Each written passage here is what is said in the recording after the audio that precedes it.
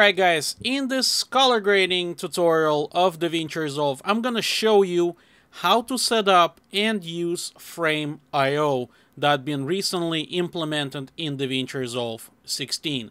So the first thing we're gonna need to do is log in our Frame.io account, and basically over here we have a little plus sign. Basically we're adding a project. So let's click Add Project, and I'm gonna call this one Test. Okay, and basically depending on how you work and who you work, you can select appropriate over here little check marks. We're not going to go over it. And let's click Create Project. So now we have a test project and we're ready to go. Let's switch to Davinci Resolve really quick.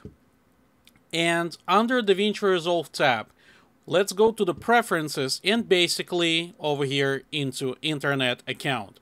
Now, one thing you're going to be filling is signed in, and basically that's going to be your email of your account. And the bottom one is the cache location.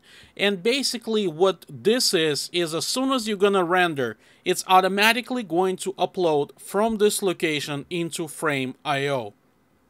Okay, so we already have everything saved over here. One thing I have to warn you, that Frame.io, because it's through a browser, you need to keep in mind that it will not work great as a colorist preview. It only works great if you need to show your cut and basically just for editing purposes. As of right now, it is not reliable to use any kind of browser to preview color grading work. So really quick, I have a couple shots over here. Basically, let's say that this is our editing project. Let's go to deliver page really quick. And over here into deliver page, let's keep going and specify Frame.io. Okay, so let's do file name test file. Okay, upload to.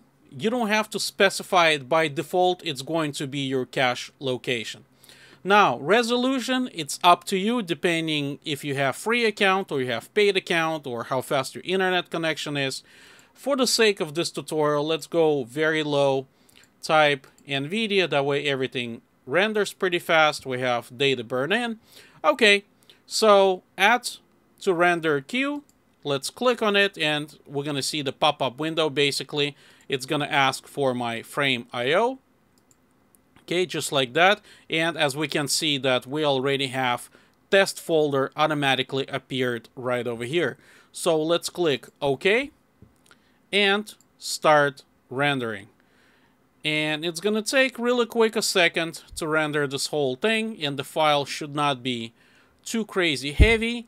And on the top right hand side, we see actually the uploading percentage. And as we can see, it uploads very quickly.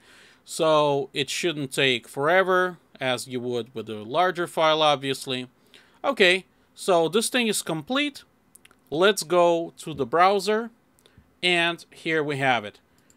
This is the file that I just rendered. Let's double click on it. And basically everybody in your project now can preview and leave your comments. So that's about it. It's very simple, very straightforward. Again, keep in mind that it is not suited for previewing color grading work. As of right now, only editing, because the internet browsers are not capable reproducing the exact accurate colors as of right now. So thanks for watching. Be sure to subscribe, and I will see you guys soon.